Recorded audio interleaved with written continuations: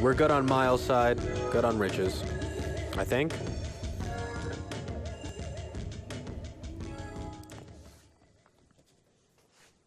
Cool. That's the thumbs up. That means that this is Nothing Explained. Today, I will definitely not be explaining Burning Man.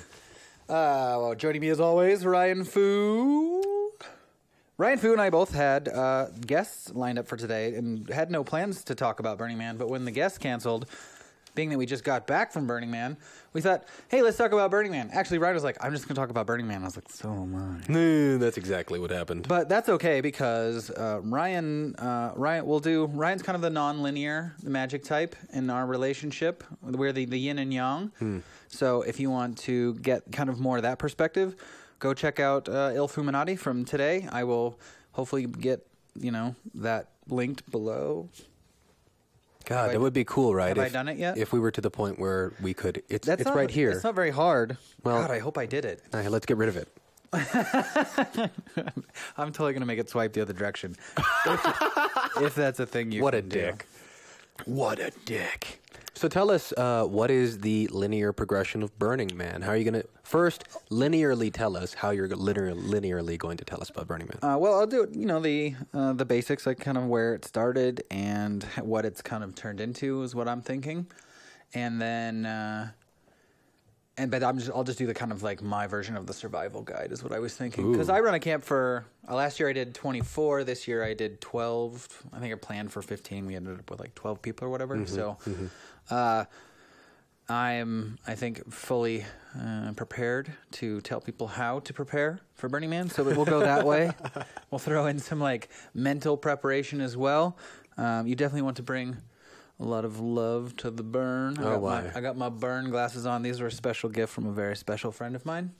They fit you well. They did well for you in the burn. And they look good on your face. I don't know if you know this, but I have a couple of superpowers. One of them is that I look good in all pairs of sunglasses. I heard you say that. It even got tested at the burn. Ryan didn't believe me, and I put on a pair of sunglasses, and he was really pissed. You could see the look on his face. He was like pissed that he couldn't.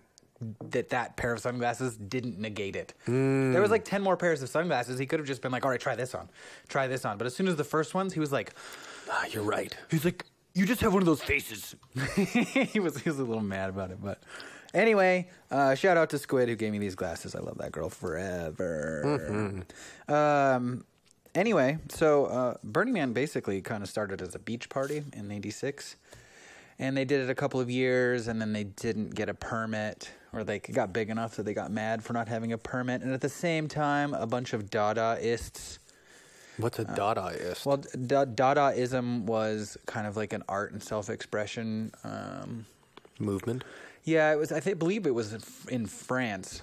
And anyway, they wanted some sort of like kind of self-expression thing, and they started using the Black Rock Desert. And then when Burning Man got kicked off the beach, they moved to the Black Rock Desert as well. And then let's see, like, what was the name of that? There was the kind of like art aspects of Burning Man came from what was called Desert Site Works.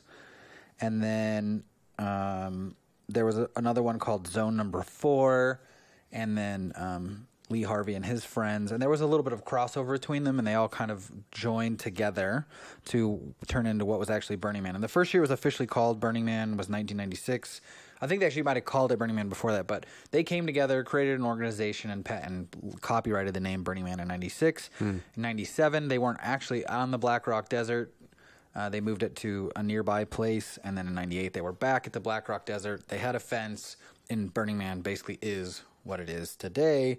But a lot has happened since then. So Burning Man, I'm going to ditch these guys so I can see a little better. It's not as lovely in here anymore. Let's see how Ryan does. Ryan will... Oh, yeah, for sure. That actually does some interesting things to your image, actually. Yeah? Yeah, I'm trying to think what... I'm going to take a selfie. I love it. So anyway, Burning Man is now a 4 square mile area in the shape of a pentagon, enclosed by a bright orange plastic fence called the trash fence, which is 7 miles long. So it's a very big area, which is why everyone takes bikes. So take a bike to Burning Man. You have to have a bike. Yeah, and there are free bikes out there. It does make... I didn't see a single one. You said they're the green ones, right? Yeah, well, they're called yellow bikes, but they're green. I did not see a single bike. You didn't notice. Yeah. They were there. Okay. I did see a couple. I didn't notice them around, like, just in piles, but last year I also hung out with this kid, Wave, who, that's his thing, is using the yellow bikes, which are green, and if you try, like, the idea is they're supposed to be free bike. Like, it's like the Go cars, the little smart cars that you can use with the app, right? Mm-hmm. It's not your car, so don't lock it, and you can't lock those. They're designed like that, but Burning Man yellow bikes, which are green, are not meant to be locked up, and so if he found a bike that was locked up, he would fuck with your shit. Oh, so nice. He would drag the whole pile of bikes that was locked together off to the middle of nowhere where you couldn't find it because in the middle there was a yellow bike, which is green. Yeah. Anyway, so Burning Man has 10 principles, which they kind of like use to organize the event. And the first one is radical inclusion, which means that like nobody gets turned away. There's no reason for not being included in that particular situation. Of course, like if you're a terrible person or something, you're probably going to have a terrible time and things, but there's no like pre-sifting process to determine whether you can or you cannot come. There's no income level other than your ability to afford it, which is kind of an expensive thing because you're going to the middle of nowhere and surviving in the desert, which is not something that's very easy to do without resources. With nothing, yeah. But everybody comes together as a group and makes that much more possible. So radical inclusion, nobody gets turned away. And there are low-income tickets. You can apply for low-income tickets. There's plenty of ways to volunteer if you want to, honestly, if you want to go on a super budget, just volunteer for the center camp. You'll have a place to camp. All you need is a tent for the most part. They might even, if you work enough, they'll feed you a couple meals a day. And it's Burning Man. You can wander around and get the food you need. But did you notice the kind of like the people who were like clearly not being well fed and they were like looking for food all of the time? Yeah, I brought several of them food. Yeah. And when you hand them food, they're like, what? Yeah. Well, we had so much food at our camp. It was my God, give it away. Yeah. And we didn't do a good job of giving it away. And we're doing a little mini burn. We're going to Elswentz this next weekend. So we're taking a bunch of that food up there. Good. The next one is gifting. So we were talking about giving away food. You are recommended to bring things to give away, and that can be your spirit. There is no real... I give you the breath from my lungs. What is that? That's from Doctor Who. Yes. That's right. I was like, what? Yeah. Yeah, he just breathed on him. He just breathes on him, yeah. That was like the restaurant at the end of the universe kind of thing. Yeah, exactly. Yeah, I've only seen like the first season and a half or something, but I did see that.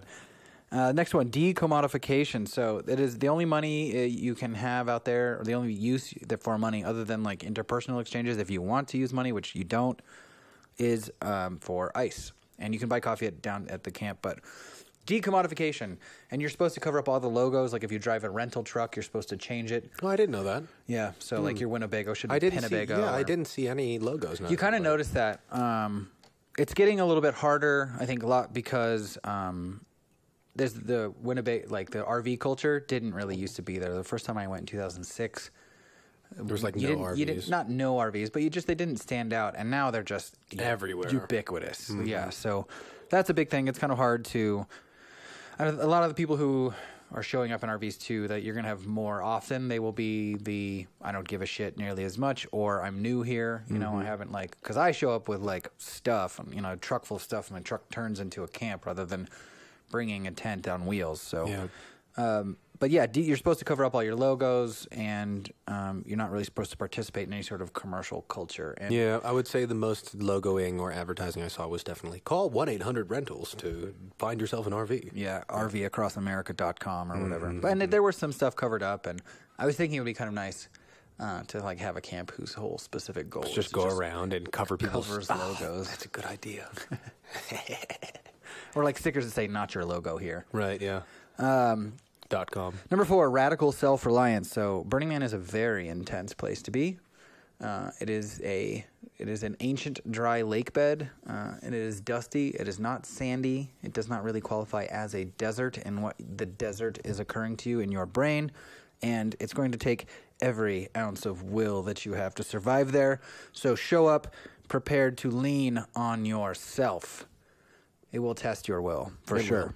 Yeah. So, radical self-expression, which is, come with the expressed intent of being very unique. If your idea of expressing yourself is taking your clothes off, that is welcome. If your idea of expressing yourself is having more clothes on than everyone else, that is welcome. There really are no rules other than you should really kind of like stretch the rules, I guess. You know, like the idea is make up a rule and then break it in a lot of ways.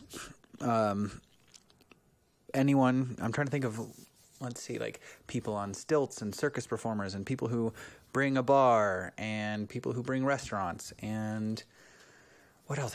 What's something? Think of self-expression. Did anything jump out at you? People expressing themselves, poets, musicians, DJs. Yeah, there was some artist stuff. I really like the weird Mad Maxy people who would go around. Like, there's a guy Death Camp. Death Camp, the Death Guild. Yeah, but there was one guy next to us for a while who just had Twizzlers. And he was like, That's true. Remember that? That was and he had a really crazy mask on, kind of like, Gary, come here. Put this in your face. Put it in your body. Put this in your body. Yeah, it was so great. And he was yelling that for like a good 20 minutes, 30 minutes. No, dude, it was like a couple hours. Think so? Yeah. I saw him several times, too. Yeah, well, either way, he was expressing excellent. himself. It was yeah, great. I enjoyed that. So if you wanted a killer red vine, that's a cool place to get it. I hope that's his name. It is now. Yeah. Hey, killer red vine. Yeah. I want to put one of those in my body. Yep. Communal effort. So we all come together as a group to make Burning Man what it is. If you show up with nothing, which is possible, I do not recommend that at all. It is possible to survive Burning Man because usually everybody brings twice as much as they need because someone's going to show up looking for something. For example, I had a tire blowout and I got a free tube from the person who broke my tube, but that also ruined my tire, and I got a free tire from a bike camp whose job is to fix bikes. So next year I will show up at their camp with a tire to replace the one they used because I greatly appreciate it. Yeah, but no one really sees it as their job. Yeah. Like, and they don't expect me to show up with a tire. They just expect me to pass it on. Like whatever it is that I brought to the burn, they assume that I am giving something away and that value is equal to a tire. Oh my God, society could work that way. Oh, it's amazing. Yeah, I think also it's great because there's none of that. Like if you walk up to a bar, especially because everything's free, there's not that power exchange where it's like, all right, I expect a drink. Give me a drink now, please. Like, none of that. Yeah, and that's a really good point. If you go to a bar expecting a drink, the chances of you getting one drops. Very low. Yeah, very low. You should expect the bartender to fuck with you. There's a lot of... So, like, you can only bring so much alcohol, and especially if you have a really nice-looking bar, like you have a good entrance that, like, really captures people's attention and draws people in, right? So you could be on a street with 3 or 4 bars, but you're doing the best job of attracting people's attention. I don't know, maybe you have some sort of dangling little anglerfish light, and you're attracting all of your prey. Suddenly your bar is very full, and having a full bar all week, you might not have brought that much alcohol. So it is you as the bartender's job to slow the line down. I actually did go to, it was like they had like 5 Slurpee machines, each one with 2 like Slurpee things. I think they had 2. You and I did that. And oh yeah. They had 10 possible drinks. I think most of them were alcoholic, 2 of them weren't. And the guy did say to us, he's like, well, I guess I should check your ID. And we were digging through the bag, and he's like, take all the time you want. This is the whole point. We're slowing the line down. Yeah. So you do have to, like kind of like meter how things are going, because it is possible, especially with something like alcohol, to just like suddenly run out. And then what fun would that be? You spend the rest of the week not being a bar. I would also say one of the only rules at Burning Man is about consent. That there needs to be like an equivalency of consent. And it never happened to me, but I would not be surprised from the culture there if you went up to someone, you're like, hey, give me a drink. And they're like, no. Yeah. And that would be that. And what would you do, right? Yeah, exactly. You'd have to be like, yeah. And you should expect the bartender to fuck with you and take their sweet-ass time making you a drink. It's not what do you want. It's what's your name? Where do you come from? Mm-hmm. You know, what have you been up to? How you doing? Let's hang out. And by the time you've done talking, maybe then you're friends, and then your friend might want to give you a drink. Exactly. That's more of the experience you're going to get at Burning Man. Yeah, so. it is. Yeah. Next one, civic responsibility. Burning Man is a city. Yeah. It is a pop-up city. It is not a festival. There are elements of it which will remind you of a festival, but really it just blows the idea, the definition of festival straight out of the water. Mm-hmm. So, and it is your responsibility as a citizen, a good citizen. Greetings, citizen. Greetings. All hail the man. All hail the man. It is your civic responsibility to help make Burning Man what it is. And Leave no trace is the next one, but one of your responsibilities is to pick up and keep the place nice and clean. Mm-hmm. So I'm trying to think what else would be a civic responsibility. Well, yeah, and like if you came across someone who was in trouble, you'd be expected to help or to help deliver them to someone who can help. I never saw anyone get in any like fights or anything like that. Yeah, I saw zero violence. Zero violence, zero. But it's also because everyone's there for each other. Mm-hmm. Like. In certain places in downtown Denver or whatever, you could be getting your ass whooped on the street and no one would come and help you. Yeah. You know, maybe not no one, but the chances, there's a chance no one would help you. In Burning Man, everyone's there for each other. Mm-hmm. So you don't even get into a fight in the first place. Right, you couldn't because you're not fighting one person, you're fighting the whole city. Anyway. Hey guys, stop fighting. It's not cool. Yeah. Number 8, leave no trace. This is the big one for me. This is what makes Burning Man, in my opinion. This is the most important thing, which I think that every festival on the planet needs to adopt because, you know, we as good citizens, as little chunks of consciousness running around on our conscious rock, it is our responsibility to grow and to take care and garden our situation and our environment around us. Our Mother Earth, yeah. Yeah, and so if we went to Burning Man every year and we left a bunch of shit, very literally, like feces everywhere and our tents and our sleeping bags, if we left all of that stuff out there, it would very quickly stop being Burning Man. Even if the BLM didn't care that we were fucking the place up and we just came back and fucked it up more and more. That's the Bureau of Land Management. Yeah, they are in charge of that piece of property. And it is a wasteland in terms of usable land. I'm sure the government was like, hey, this place might be good to blow up, so let's hang on to it. That's pretty much, I think, their opinion of the land. And so when a bunch of people came along and said, we were going to burn a bunch of shit to the ground and party real hard, and they were like, well, you better do it out there where we don't care about anything. Mm-hmm. So... but also a great place to take care of the land, a great place to appreciate and support the ecosystem there. Yeah, and it's like lack of value to the government does not in any way convey a lack of value at all because it is a very magical place, if for no other reason than it is trying to kill you. Yeah. It is a very deadly place. You would not survive. You couldn't walk across it without... I mean, you could walk the short distance across it, maybe, but you'd need a wagon full of water, I think. It'd probably take you like 2 days. So it'd take you 3 days to get all the way across it, probably. Yeah, so you'd need like to have 3 gallons. That's assuming you wouldn't be stopping to cook food and sleep, too. Yeah, so you need a backpack, you need 3 days worth of food and 3 days worth of water just to walk across it because you're not going to find anything alive. You can't, like, it's not, even if you were completely comfortable eating bugs, you would starve to death because there's nothing alive out there, man. There's a couple bugs. Yeah, but they came with the people, I'm pretty sure. You think? The beetles? No, there are some beetles. Well, there was like kind of a flat beetle, which I think lives nearby, and they probably, like, they can fly a bit, so they see the light and they show up. But I don't think you'd find a bug out there if you were just all by yourself. Yeah, probably not. It's pretty brutal out there. I mean, if you want to see a slow fly, go to Burning Man because everyone shows up and there's flies like in their stuff, and the flies get out and they're like, "Oh, where are we?" Yeah, it's almost sad. Yeah, you can touch flies; they don't even fly away. They're like, "I don't care, I'm dying." Yeah. Anyway, so leave no trace is important because if we didn't leave no trace, it would only take a couple of years for us to basically ruin the place, and that would end Burning Man right there. But not only do we want Burning Man to happen, we want the world to be a better place, and like those kinds of things that we see happening in Burning Man are the kinds of things that I want to bring back to the real world.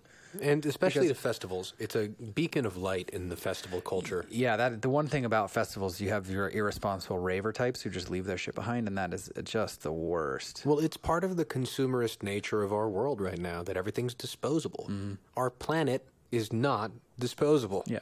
But, I mean, and that's a funny viewpoint to have, too, because if anything, we are disposable. The planet's not going anywhere, but I guarantee you that if we piss it off too much, it's going to ditch us. Yeah. Yeah.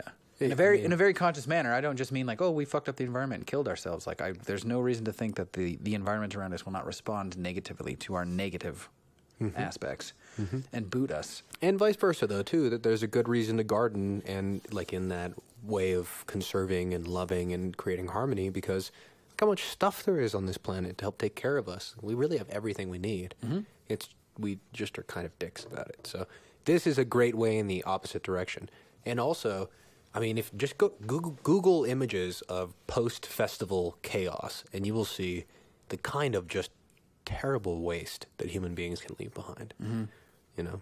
I mean, there are thousands of bikes that are abandoned every year, and there's quite a few people who like stick behind to like steal those bikes. to pick up after. And then there are a couple of... There are donation places, too. Yeah, there are a couple of organizations. I think Burnworks in Reno is the big one. And they specifically have places to drop a bike as you're headed out if you are not planning on keeping your bike. And they will reuse it and probably likely bring it back to the burn next year. Or they might... A couple of places sell it, and the money that they use gets donated to good charities and those kinds of things. Good. Number 9, participation. So I don't know how to say that, but like, don't be a tourist, you know? You're not... It's experiential. Yeah, if you show up and you just expect to kind of like walk around and take pictures of the things that are happening around you rather Someone than might slap your phone out of your hand. Yeah, there's a really good chance that you will get... Someone will fuck with you. Someone out there will, even if they don't know that's what they're doing, they will sense the need of you to like stop, to get you out of your box. Yeah. And they will tear you from your comfort zone. Which is, oh, God, so great. Yeah. And the environment, too, will tear you out of your comfort zone. If you think you're going to, like, go to Burning Man and just hang out and have fun, I mean, you might because you're, like, one of those rich people who can, like, pay to have that experience, you know, and you might not experience the real burn, but some portion of you is going to experience the real burn, and hopefully that will drive you back to, like, get a real picture of it. But you're expected to participate, which is, you know, dress up like a weirdo, have fun, interact with the people around you. That could mean anything, chasing a ball around on the street or... Getting naked. Yeah, getting into a fight with a chicken. It could be a play fight, of course, but yeah. All kinds of stuff can happen. But yeah, I think the experiential part of it is also ingrained in the art. A lot of the art that's out there is stuff you can climb on and touch and use and play and experience. Yeah. I'd say almost all of it, yeah? Yeah, for the most part. Yeah, very little art is just like, oh, I'm going to stand here and look at this. So, don't do that. Yeah. And then last is immediacy. And honestly, I don't get it. Immediacy. Yeah. Where do these come from? So these were written in 2004 by Immediacy. Mr. Harvey, the guy who's kind of credited with... I guess immediacy would... Go ahead, sorry. Well, I just say that he's the guy who's kind of the center point of Burning Man. He's kind of the guy who created it. There's a team of people, but he is the name you hear most. Does he like go back every year? Yeah, I've seen him once. He was on a lift, but somebody was like, "Oh, that's Harvey right there," and I was like, "Oh, yeah." I was like, I've seen a picture of him, and that does look like the picture I saw. Well, I think the immediacy, it means that like the things are going to happen spontaneously around you, and you're expected to sort of jump in as it's occurring. Yeah, and I think the feeling I got from it was like live in the now. Like it isn't Burning Man is an experience that is happening to you, and rather than worrying about where you're from and where you're going, you are in the now. So I kind of think that's what he was going, but it's a pretty confusing paragraph, to be perfectly honest. So I do not expect anyone to believe that I know what that means. Well, the nice thing about nowness and immediacy is you're already there. Congratulations, you've accomplished it. You're here. Yeah. So as far as expectations in Burning Man, I did want to read a little quote from a friend who was her first time at the burn. Which friend is this? This is Vanessa. Oh, nice. Yeah, and she said, let's see, she said, anyhow, I've been surprised at how disoriented and disorienting reintegration has been. And it's kind of knocked me on my ass. And I was like, oh, I'll be interested to hear about that. I'll give you a call. And she hit me with a text shortly thereafter, and she said, actually, I think I'm pretty clear on where it came from. Nobody in my intimate circle has any sort of context for the experience that I just went through. Everything that they think Burning Man is a misconception. The sheer magnitude of it alone, and then the isolation upon returning home creates an odd sense of loneliness. It seems akin to the experience people have where post-trauma, where nobody in their life really gets it. It's pretty heavy for a bit, simultaneously fascinating. It's never occurred to me that it could occur with a positive experience. Connecting with other burners seemed to remedy it rather quickly. An interesting experiment. Yeah, I was like sort of reminiscing about Burning Man the other day when I was setting up a sound system, and then a musician there was like, "You got back from Burning Man?" I was like, "Yeah, man, what's up?" And he's like, "Oh, man," and he showed me his water bottle, had like, the fucking Burning Man symbol on it, and he's like, "Yeah, I went going for 7 years. It's the first year I didn't go." And immediately I felt this sense of like connection that I didn't feel. I haven't felt since being there. So it's a testament to the community that you can either feel connected or lonely from not talking to burners or not being around those kinds of people, because you can't, you don't get it. It's like being, I'm sure, like a football player or something, and you could like tell people like, yeah, I played national football and da-da-da-da-da. But if you meet someone else who did it, you're going to have a kind of bond. Or what's another? Maybe like the Army, right? Lots of people are going to feel that way. So in crowds, out crowds, culture, that's how it works. Yeah, totally. So, how to survive Burning Man? That's important. Yeah, so the first thing that is really, really important to understand is that Burning Man is a really super harsh environment. It is not a normal place for people to hang out. It is not a desert. When you think of a desert, cactuses and old men leaned up against the cactus with a hat to shade their face. Probably a dog panting in the sun. No, there's literally, when you're standing at Burning Man, it is about 2 to 3 miles to the nearest plant, and that plant isn't really green. You literally cannot see the color green. Everything is somewhere between white, beige, gray. If you imagine like the most cloudy day you could possibly imagine, just like everything is super gray, that's a very normal Burning Man. You might have like blue skies. It looks like Tatooine. Yeah. Pretty much. A little bit more gray than yellow. Yeah, it's less sandy. It's got this kind of dust is the only word for it, you know? It's dusty. It's not sandy. And the dust, it's an ancient dry lake bed, and it's got a very low pH because it is basic. Alkaline, exactly. And so that means a couple of things. Number one, you're going to want some sort of filter to put over your mouth, an actual dust mask of some sort. I just use a scarf when it gets bad. I'm not really bothered by the dust nearly as much. You seem to have that fucking superpower, though. I mean, the first day that I got there, I like felt, I was like, oh, after like an hour of being in the sun too and like working and putting up shade structure and stuff, I could feel the dust coating like the inside of my nose and the back of my mouth. And I was like, oh my God. And then I went and I grabbed my scarf and my goggles and like, all right, a little better. But after the first couple days, I definitely acclimated to it, but still needed the goggles. Yeah. And as we pulled out onto the dirt, I could smell the dust getting kicked up. Like it has a very specific smell, and I smelled it for a second, and then I was instantly acclimated. Yeah. So, and I rarely have goggles on me. It doesn't really bug my eyes. But even when it's not windy and stuff, everybody's kicking up dust. You'll be in like kind of a soup. Like there's a general haze of dust that's probably 14 or 15 feet tall. Everywhere you go is dust, pure dust all the time. Like, when there is a dust storm, though, you can see it coming like a cloud. Yeah. Like you can see in the distance, like, oh my God, there's like it's like a wall, like a wave, coming toward me. Like just watch the new Mad Max. That's pretty much what you need. Just I haven't actually grayer. seen that.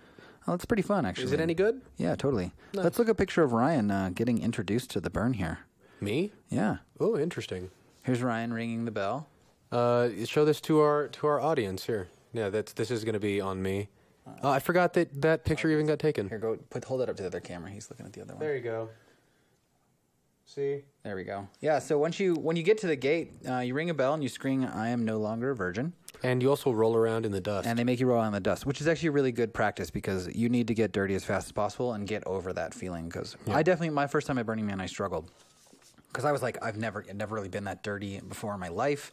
And I was just like, I'm so dirty. And, just like, it just gets to you until you're just finally like, okay, I surrender. Am dirty. Mm-hmm. I am the dust. Yeah. Which I like to say, be one with the dust. Become one with the dust. So that is the first major obstacle you're going to overcome at Burning Man is the fact that you are just dirty. Well, I can tell too. Dirty. Yeah, the greeter guy when he was like, when he brought me out, you guys had sort of mentioned that he might make me roll around in the dust. I thought it was kind of a joke, but when I got there and he mentioned it, I could tell he was sort of timid. Like maybe not everybody who actually shows up there does it.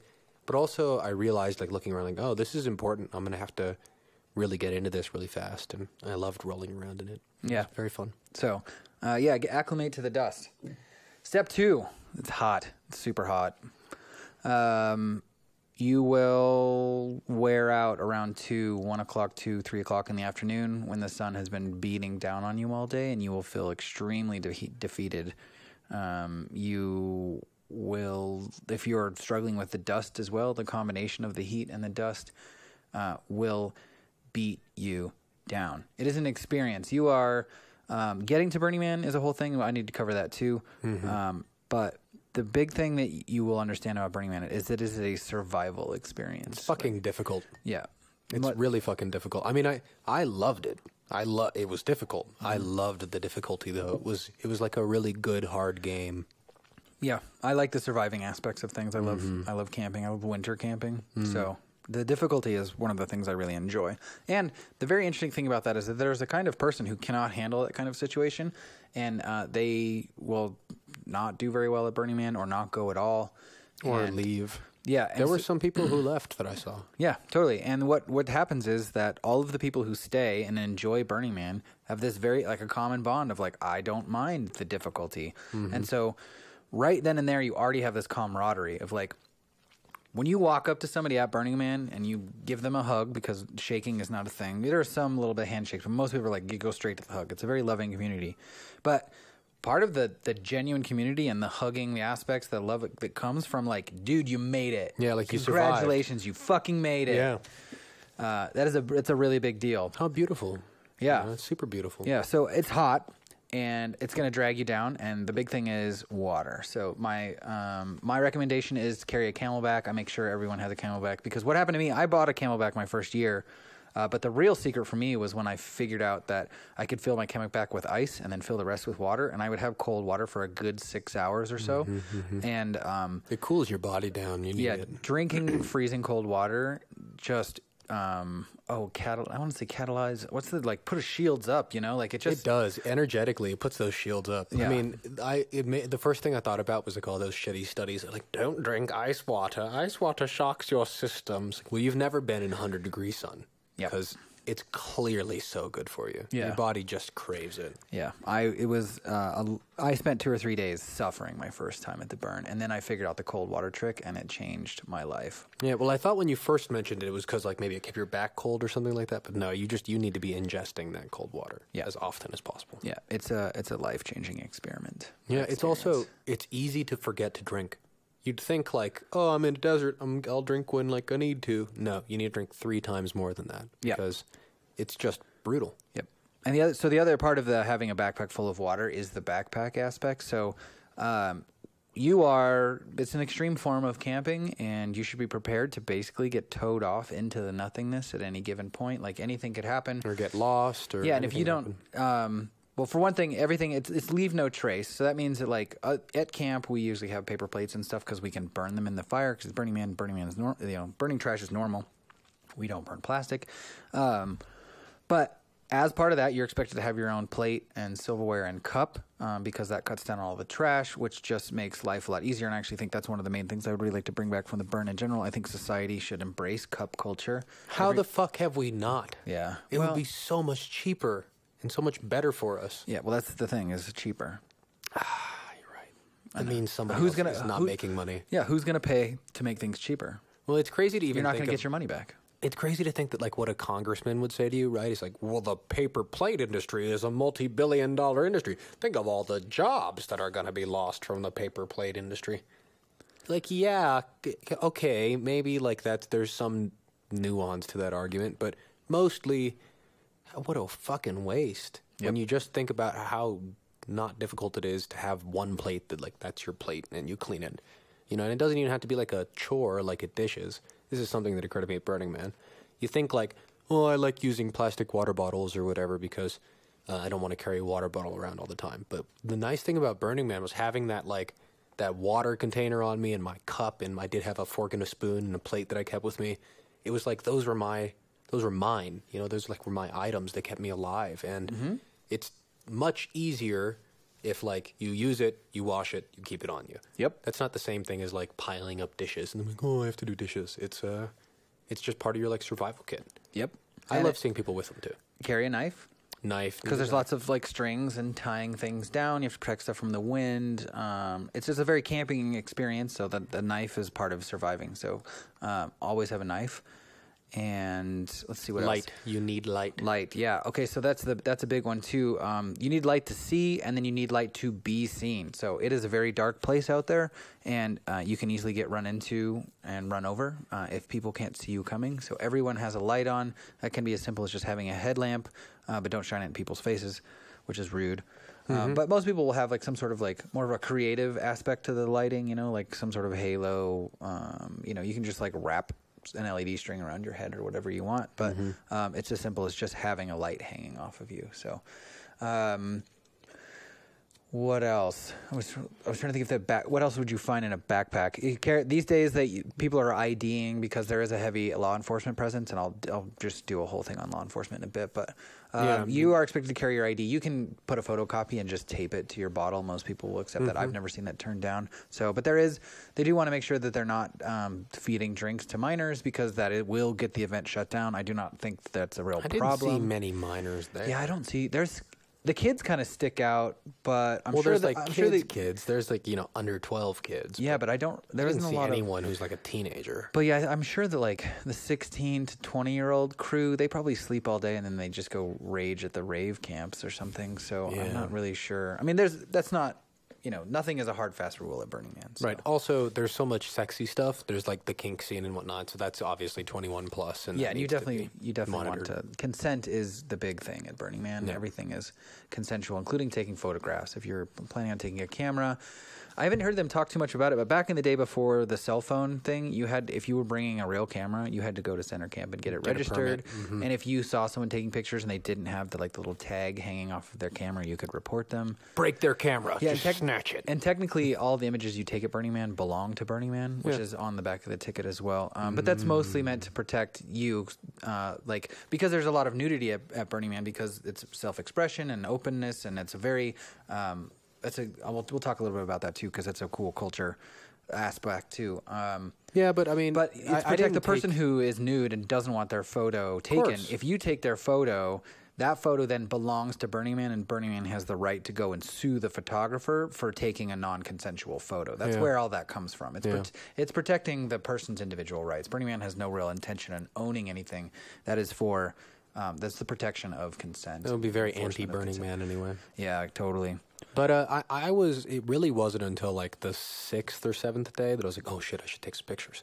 Because it was, something about the experiential nature of it really makes you forget about, so maybe that's part of what the immediacy means, It's not like we're taking pictures so that we can remember this and talk to our friends about it. It's like, you're there, be there while it's happening. Yeah. Even when I took pictures, I was like, yeah, I'm going to take so that people know some of the shit I was talking about when I was going to reference it, but I didn't really want to, So I think that's a big ups to their culture for creating that immediacy. Yeah. Other things in your backpack, you need a little bit of food. You're going to get hungry. You're biking around all over the place. You can probably find food, but I say you got to have a snack on you. Yep, have a snack. Think of it as a long hike. You honestly, it's not impossible to just disappear for a day or two. You never know. You'll make friends. You'll go back to their camp. You'll end up crashing there. Who knows? Or you'll ingest a couple entertaining substances and you'll kind of forget you even have a camp. Burning Man is an infinite experience and anything could possibly happen and you want to be prepared for that. Yep. And I'm being a Boy Scout, so I suggest you want to be fully prepared with a backpack full of useful items. But you better be. I mean, I think it's bad for you not to be prepared in that way, and it's half the experience. Yeah, and you could become a burden rather than a participant in those particular cases. So, what we did the light, the knife, the cup, the silverware. You got water in there. You probably want to layer. It gets cold at night, so it's hot all day, and then it's cold. This year was kind of an exception to that. Yeah, I mean, I'm a big Hitchhiker's Guide to the Universe fan. Bring a towel. I mean, a scarf. Everywhere you go. Everywhere you go. Bring a towel. It's a universal weapon. No, I think the scarf, honestly, is so good for so many things. I'll list them now because I'm a huge scarf. Where's my damn scarf? I have it. Hold on a sec. Hold on. Join us as he gets a scarf. Let's see, which side is left and right here? I love scarves. See, I've got a scarf. So, scarves are amazing, and here are some reasons you want them at Burning Man. One, it can cover your face. That's really important because it's going to be dusty, and you're going to be breathing stuff in, and there are going to be times where, you're biking and you've got your scarf on, and, a car pulls in front of you very slowly, and it's just dust cloud. You need a scarf for that. Two, you can put it over your head, and it will shade you. I didn't do a great job, but you know what I mean. Yeah, for me, that's the neck. It's always covering the back of your neck from the But you can put it up and it'll do both. I mean, if it's on your neck all the time, then it's always shading your neck. But if you put it up, then it shades both your neck and your ears. And more than anything, I've got black hair. So I notice immediately. I got a bunch of white scarves that I brought. But I immediately notice less heat in my body temperature when I cover my black hair with a white scarf, because I'm no longer just like absorbing all the light that is coming to me. So those are two uses. Another one is that you can get it wet. You can wet your sarong or scarf and then like wrap it around you. That'll keep you nice and cool. You can also bandage something if you like cut yourself or something. The number one thing you always need to do when you have any kind of serious cut is apply pressure. And scarves can be a great way to do that because you just tie it around it. What are other things? You can carry things with it. You can turn it into a knapsack or a little bag to carry things. You can do... you could strangle someone with it. You could... Not recommended. Not recommended. Only in the cases of self-defense. Of course. And I don't know. There's probably other uses I can't think of, but scarves, I would say that would be one you need. Sun, dust, and fashion. Those are the big ones. Yeah. Yeah. And keeping cool. Yeah. Looking cool and keeping cool. There you go. All forms of it. So we said scarf, cup, knife, light. I think that's pretty much everything you need, really. Well, yeah, and the backpack also keeps a place for moob, so everyone's Right. expected to have a little bag on your hip to put trash as it blows past you. Yep. Or if you smoke cigarettes, a little thing to ash your cigarette into. Yeah, bring an ashtray for yourself. All of your butts go into the trash, which you might not be anywhere nearby at the time, so you have to have your own little trash can in your pocket. It won't be anywhere nearby. Yeah. I know you smokers. You're out there smoking all over the place. There's not very many trash cans. So. No. And most everyone, there's a smoker within reach, and they will have a can in their pocket had True. you forgotten. So, but that's a really big deal. Leave no trace is a huge thing. I will bite your head off quite literally. Many people if I will. see you throwing your butt on the ground. And they should. They should. That's a dick thing to do no matter what.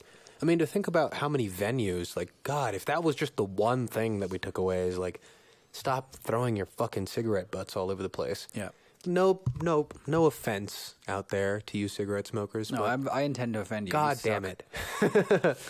it. I've thrown a lot of events at venues, and, like, the number one thing I have to go back and clean up every time is wherever everyone was smoking. Yep. I know when I owned a theater for a while, I didn't own it. I rented a theater for a while and ran it. It was at a church, and they loved us, but, like, the one thing that was constantly an issue was that right outside of our front door after shows, it was just fucking cigarette butt island. And we would put different canisters out there, like, with signs, like, please put your cigarette butts in here. And still people would flick them off and stomp on them and shit. Yeah.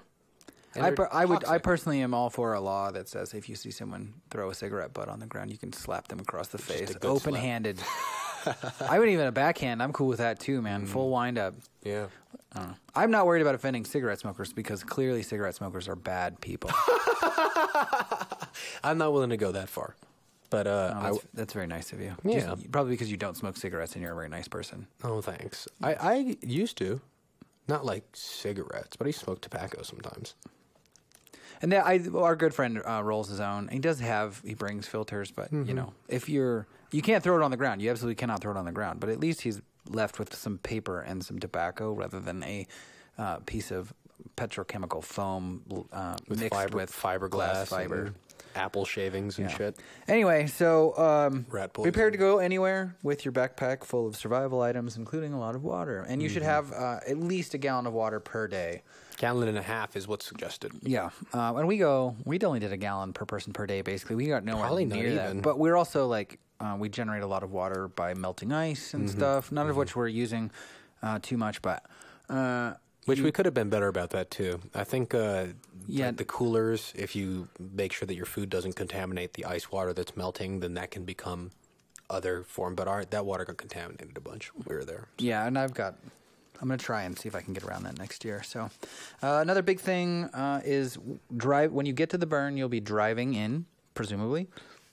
Well, you have to drive in. You literally have to drive in. You cannot walk into Burning Man whatsoever. If you walk to Burning Man, you'll have to get into someone's car to cross the line into Burning Man. That's just a rule. Part of it's because You can bus in. it's literally a federal highway, which gives the cops jurisdiction to like police that situation, which is mostly good. There's a little bit of negative there too, but it is a federal highway, and you cannot walk on federal highways. So, in order to keep the dust down, the speed limit is 10 miles approaching and 5 miles per hour in the city. You cannot drive your vehicle at Burning Man without a license for your vehicle, and they will not give you a license if your vehicle is a normal vehicle. So, the only things you see running around at Burning Man are art cars. And they're awesome. So, if you show up with something and you just tape a bunch of golf balls to it and you think that's an art car and you take it to them, they might disagree with you and they will not give you a license. And if you drive it anyway, you will be ticketed rather expensively. I think that's like $500 if you're driving around without an art car, without a license. And they have stickers. There's a whole line. The art cars all line up at the beginning of the month, beginning of the week, and to get their licenses to drive around. So, well, the art cars are really cool too. I don't think we talked about it last episode. So, if you have any inclination to make a really cool car that goes slowly, do that because they were really fun. Yeah, there's a new car out there this year that was from a Colorado camp that was like a giant willow tree. It was really awesome. You could barely even see the tree. There were so many tendrils hanging down from it. What else? The Mayan art car. We kind of talked about the cultural appropriation of the Mayan warrior, but it's a giant. So fucking cool though. It's an excellent piece of art, and it's a sound stage. It's its own like theater sound. I mean, you went to a Pink Floyd concert at Mile High Stadium, I would suggest that this art car is louder than that. It holds more presence, that's for sure. It's got like these 10, 11, 12, 15 lasers that stretch. It seems like an infinity. Off into infinity. Whichever direction they go. And I think one of my favorite things I ever saw actually was when it created this eyeball effect, like where it was like all of them around, and then it was pulsing with the music, and it was like a giant energy shield, like taking damage. It was so cool looking. Oh my God. Yeah, I really enjoy the lasers out there because there's lots of dust, so you can't see a laser without particulates in the air, which is why when you're in a club they have the smoke machines. That's what that's all about. Yeah, but I mean the Mayan warrior cultural appropriation aside, which I don't, who knows about all of that. Although I'm sure we've got plenty to say about it. It was you could tell where it was at any time. If you were like the one thing you could always tell you could meet at for somebody's like, meet me at the Mayan warrior, wherever it ends up being at that time, you could meet there because you could find it no matter what. Yeah, that is a good point. As far as mobile things, that's an easily findable thing, which is not usually the case at Burning Man. So another cool art car is El Pulpo Mechanical is like a giant metal octopus made out of trash that like moves and shoots massive amounts of flame out of it. And this year that didn't go, but the same artist made El Pulpo Mechanical 2, which was still kind of like nautically themed. I don't remember the sea creature it was, but did you see the giraffe? I didn't. Oh, the giraffe was cool. Oh wait, our neighbors? Yeah, the robot giraffe, the mechanical giraffe. It was an art car. Yeah, and it would like come down to greet you, and you'd pet it. There were like 5 places to pet it, and when you pet it, it said things. Did you hear the story about that? A little bit, yeah. And Mihai met that guy, and he was riding next to us on the art car on the back from the temple burn. So. Yep. Yeah, so there is. It's an interactive place. It's an amazing thing, and if you want to be interactive and mobile on wheels, then you have to get a license. So that's that. How many art cars are there out there? Hundreds, yeah. Hundreds. Like 400, 500. That's an interesting question. 400 seems reasonable. It seems about right. I mean, there were several art cars I saw where I was like, "Holy shit, how have I not seen that yet?" I'm like, "Oh right, it's a giant city." There's a whole troop of cupcakes. What? You didn't see the cupcakes? No, I didn't. Oh, yeah. So you sit in a cupcake, and then, like, the frosting, like, your head just pokes out of the top of the cupcake, and then they usually have, like, a cherry as a hat. But there's, like, 7 or 8 cupcakes. They drive around? Yeah. That's great. And then, let's see if there's anything else that really jumps out at me. There's like a couple flying carpets, so it's basically just like wheels on a platform, and so it can fit lots of people. There's a really cool Colorado kart car that's just a grove of mushrooms. Oh, that's cool. I really liked our campmate Ryan from RE Engineering has like this skateboard. What do you call it? Trail something? Trail? I guess he called it the trail board. Trail board, yeah. But it's like how would you describe it? Well, it's a snowboard, but for the dirt, and the front is 2 wheels, kind of like a normal skateboard, that when you tilt the board, it turns the wheels, but then it's only got a single rear wheel that is powered by an engine. And then it carries a chariot behind it. Yeah, well, it carries a Barco lounger, basically like a pool chair. And that's interesting because it's not technically an art car because it doesn't have a seat. Oh. It's a standing vehicle with towing a trailer. And so that is the one. It's like a loophole. Yeah, he doesn't have to get it licensed. And it's that there's like 3 other things we saw. I saw that there's a motorcycle, stand-up motorcycle, like GoPed kind of thing creation that was also had a trailer. And I think there was one other thing I saw out there that like abuses that loophole. But it's a really good idea. We've always talked about, as a group, like everybody has one. Yeah. So, but it's a pain in the ass. I've ridden it for like 2 days straight. Fuck your legs up. Yeah, it's a lot. That's a lot of work, but yeah, it's vibratory, and there's a lot of bumps all around. So yeah, but Ryan, because of that little vehicle, he's a pretty famous dude. He also looks kind of like just like a road warrior in general. He's got that like gothic Mad Max, snowboard desert riding look. Yeah, he never wears a shirt too for some reason. Yeah. When he's out there. Oh, speaking of that, sunscreen. I don't use sunscreen. I just expose myself to the sun until I feel the sun is too much, and then I put on a layer. And by the end of the week, I've become sunproof for the most part. I can, like right now, I could wander out into the sun and be in the sun all day, and I'd be fine. Thanks to I got significantly darker. A lot of people commented on that when I got back. Like, yeah, oh, really? wow, you're a lot darker. I'm like, oh, really? You're a lot darker. Who am I? Wow. So law enforcement.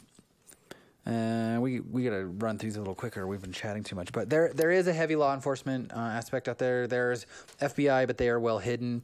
There is. I didn't see any. There's like a local sheriff, which is kind of like the main presence you see. But they call them rangers, so I'm not sure if it's like a federal level sheriff or something. But anyway, most of what you see is kind of a sheriff level aspect, and I think the side of their truck says ranger. There is. The local police department from the town nearby Gerlach. There are BLM there's the people. state patrol, and there's BLM. And you will, like, honestly, like, you probably, if you get pulled over, it might be for any kind of, like, normal taillight out kind of thing or something, or if you're misbehaving or whatever. And they will go looking for, they won't tear your car apart unless they have good reason for the most part. But it is now legal to smoke in the state of Nevada, but this is on federal property, so it is not legal to is still illegal engage federally in marijuana. So don't be seen doing it in public. We have a couple of friends who've been busted, but I think that Burning Man is a very karmic place, and they needed to get busted in order to learn that lesson. I don't know anyone who's been busted really anytime in recent memory, but I do know that it happens. And they do have a large presence out there, and they're very friendly people. I support fully anyone going to Burning Man, including a cop, because he's going to come away from Burning Man with something that I think will improve his life and probably his interaction with the people around him. I agree. But you do have to be. It is a situation which has law enforcement, and a lot of like the laws and stuff have come from the interactions of exterior civic bodies and agencies. But let me say, as someone who went for the first time, that was like the thing I was most sketched out about. I was like, how many cops? And they're like, oh, they're just walking around. I'm like, what? But it's actually totally fine. Yeah, it's fine. They're not messing with the culture. They're not interceding. They're not doing the standard cop thing, which is like standing on corners looking tough. I didn't see any of that. Yeah. So. Drones. Don't bring a drone. You have to sign up ahead of time with a drone, and there's like 5 or 6 drone licenses. I did see some pictures today on Facebook of somebody who hung a camera from a kite, which is technically legal. But yeah, don't bring a drone. If you want to take a drone to Burning Man, you have to get a hold of them ahead of time. You probably have to have some sort of federal drone pilot's license. You know, I'm sure you have to be accredited and all that. So. The wind is super intense. Your normal tent, the dirt is not dirt; it is dust, and therefore like not nearly as structurally stable as a normal dirt and ground. So your normal tent stakes will not hold your tent down. So you need rebar. If you have if you have a normal camping tent, you want to go get like the 10-inch spikes that you can get at most places. They're like 89 cents a piece. And if you have an actual structure that is of any size bigger than a normal tent, you do want rebar or something of the equivalent, like you want at least a foot in the dirt, at least, and expect to like strap everything down. You will probably, going to Burning Man, if you go with a group of people, you will most likely learn a couple of knots and how a ratchet strap works. I did. Yeah, if you go with me, you will learn a couple of knots and how a ratchet strap works, because there's lots of tying things down. Yeah. This year was actually way easier than usual. Really? Yeah, I was just a little bit more prepared. We had way more ratchet straps. Normally, I bust through an entire roll of rope. So, but anyway, the wind is a serious deal. When it really picks up, it will spit, like pea-sized rocks at your face, and it really hurts. So you have to be prepared for that. Normal tents, normal shade structures and stuff will get squashed. And also make sure that it's friendly to the wind. We were lucky to have you guys prepared in engineering stuff, but the tarps that we had triangle-sized holes cut in them. Yep. So the wind would pass through it, but wouldn't like take it and destroy it. Yeah. Although there was one time we fucked up, and we unstaked one of our shade structure pieces, and it very quickly blew away. So yeah, I remember that. Oops. that was our Yeah, bad. I was not thinking. It was hot. Yeah, we did have that one thing did break because we speared. Remember our spear throwing contest, and we bent one of the little things. Oh, and then that broke? Yeah. while we were gone, I did not actually cop to that at the time. That it. Broke. I did. No. I remember it breaking. I wasn't there, but Yeah. no. But when I went and picked that thing up off the ground, I noticed it was loose, and I was like, oh, that's probably gonna go at some point. But those were terribly made. Like one of Ryan's friends kind of threw those together, and they've made it through like 10 years, so they deserve to break. It was time. Move on, little rebar. Move on. Bathrooms. It's all porta potties out there. Don't pee on the dirt because your pee is acidic and the ground is basic alkaline, and you will change the chemistry of the area. And if enough people peed on the ground all the time, it would destroy the change the ecosystem. place. It would become a different place, and so we definitely don't want that. Plus, if everyone peed on the ground, it would be a disgusting piss-filled place because there's more people than there is space. Additionally, water and the playa are weird. It's this clay, sticky stuff. If any sort of rain or anything happens, it just turns into like this layer of stuff that just stacks upon itself, and you soon will, like the tar baby and the rabbit, like it's just awful. Well, when it rains, it's not even possible to drive through it. Yeah, they shut the place down. No movement whatsoever. If you're out and about and it rains, you should expect to have to wait to get back to camp until that situation has changed. And it doesn't rain very often, but there have been a couple disaster years in that regard. The last one is getting there. It's also like Burning Man is a major experience because I go with a crew of artists. So we show up early to have the art ready to go by the time the event actually starts. And the drive out usually takes... The average has been 28 to 32 hours from like my front door to the campsite. That's not including load in and load out. Yeah. So I spent Monday and Tuesday slowly packing. I spent like Monday kind of packing on the side. Tuesday I didn't work, and I spent the whole day getting organized. Wednesday I spent the entire day getting organized with 2 people helping me, and we left at midnight on Wednesday, and we arrived at the burn. We basically got to the gate line at Thursday at 1 a.m., but we didn't get... Well, no, I guess it was Friday at 1 a.m., and we didn't get to our campsite till 7 a.m. on Friday. So we had been taking turns driving and stuff, but none of us had really slept. So Not more than 2 hours, maybe. yeah, if you're coming from anywhere even reasonably far away, it is a trek. I call the whole thing Mecca. That's my Mecca. I go back every year. But if you're taking a camp, you can't drive either because you have to haul all your shit out there. Yep. So, and I took some of my friends flew out. They have a place in Reno where they have a storage container full of all of their stuff, and their RV is there. That's a good idea. But they bring their generator back, so I drove their generator out. Oh. So you'll have to do some of that arranging and stuff. But getting there and getting back is, in many ways, especially if you're running a camp, which I do, is just as big a deal as the actual burn itself. It's a fucking slog. I mean, I'm not going to lie. That was the part I really wasn't ready for. Like, being in the dust, the heat, that was all tough and whatnot, but I loved it. Spending a whole day in a car is tough. There were times, too, when I was driving, especially because we drove back, just the 2 of us, and doing like a 20-whatever-hour drive with just 2 people is super difficult because there's just like not enough time to sleep in between each other's. There's a certain point at the end where we were like driving for 1 hour, sleeping for 1 hour, driving for 1 hour, sleeping for 1 hour. So yeah, we were... Well, a gas tank was nearing 300 miles, which is a good 4 hours of driving, which it takes a whole toll to do that. But my first driving shift was 10 hours or something, but we only made it basically... Oh, the first time out, yeah. Yeah, I only made it out to Winnemucca, which is technically... Like if you went like an off season and you just started in the middle of the desert and you wanted to drive out of the desert, off the playa, out to Winnemucca, it's probably about a 3-hour drive, but it took us 8 hours. Well, because traffic, and then we had to stop at this place to get gas, and we were just there for just like an hour and a half. Yeah, just getting gas. That's something that I knew would happen, and I was trying to be prepared for, and I did not prepare hard enough. I should have galvanized myself against the the Ryan situation because he's like, it'll be fine. Yeah. Well, they thought that Nate went down to hell, right, to get some gas, but yeah, but they waited too long. I should have just been stealing stuff out of the gas cans. Like, oh, it's weird, gas cans are it's so weird. Oh my!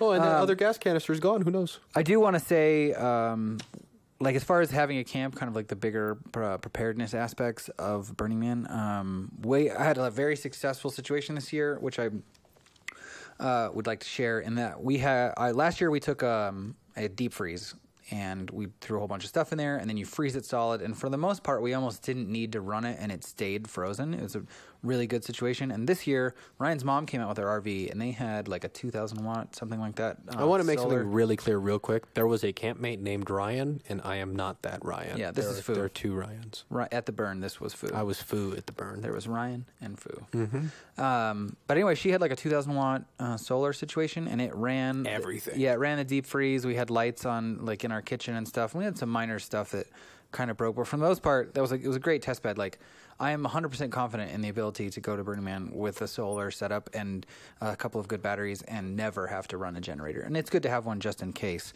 But yeah, gasoline is yucky. Like, we were almost off the grid in that regard, which was really cool, and that included a freezer. Yeah. So in a desert. Yeah, in the middle of nowhere, where it's hot as shit. And I do want to my own credit, I am perfectly comfortable catering for 25 people 1,000 miles in the middle of nowhere. Well done.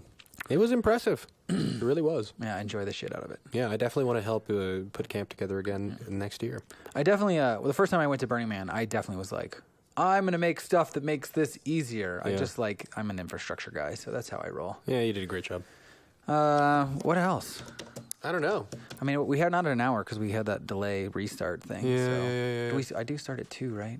Yeah. Yeah, so. You're damn close, though. What else? Oh, there was, if you've tuned into this, but you did not tune into Ryan's podcast where we talked about stuff, we did talk about the guy who threw himself in the fire. That's a very interesting thing. You should tune into Ryan's podcast. I think it was about halfway through where we talked about that very much in depth and how that was a very interesting situation and how this was kind of a different year for the burn. Yeah.